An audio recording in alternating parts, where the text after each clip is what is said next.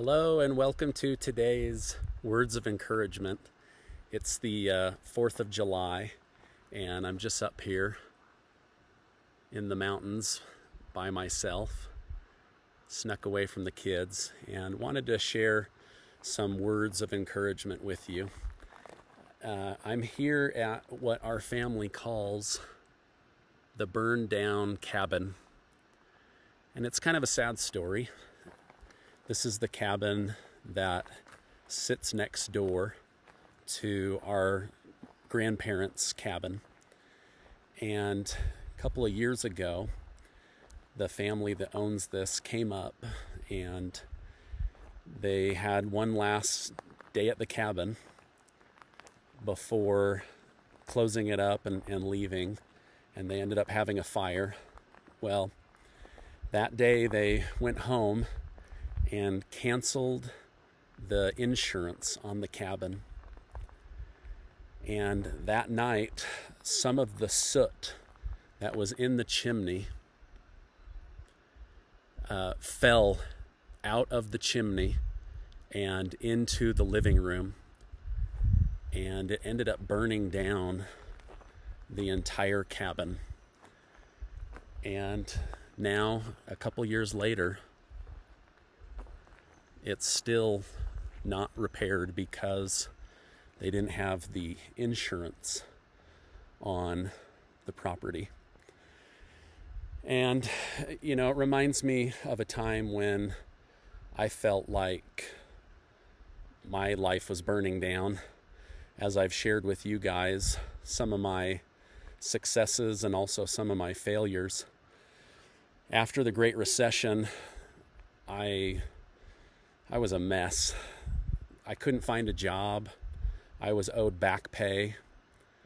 My self-esteem was suffering. And we were struggling for groceries. I was having to borrow money from my mom and dad. And it was just a really embarrassing, kind of shameful time. And I remember one night at like 11:30 at night, 11:30 p.m., I get this phone call, and I'm like, God, who is calling me this late at night? And the person on the other line says, hello, is this Stephen Gardner? I said, yes, who's this? And he said, this is Rich Coles. You don't know me, but you're friends with my brother, and I heard that you had fallen on some hard times, and I just wondered if you would come to my house tomorrow at 6 a.m. and I will give you a bag of meat. And I was like, oh, wow, okay, yeah, that's really nice. Thank you for doing that. And so I woke up the next morning, drove to the address, knocked on the door promptly at 6 a.m., and this gentleman opens the door who I never met and who I have never seen since. And he hands me 2 large garbage bags of frozen elk meat. And he's an avid hunter and very successful, has a blog and his own little internet TV show about it. And anyway, he had wanted to clear out his freezer because he had hunted another animal, and you can't sell meat in Utah or it's considered poaching, so he had to give it away. So when he asked his brother, he said, I know a guy who could really use some help. And so anyway, just like I'm just so grateful to Rich Coles, who I've never seen again, for doing me a kindness when it felt like my life was burning down. Anyway, it's the 4th of July. I wanted to say happy 4th of July. This country has gone through a lot of good and a lot of pain. And whenever you're birthing anything new and positive, there's pain.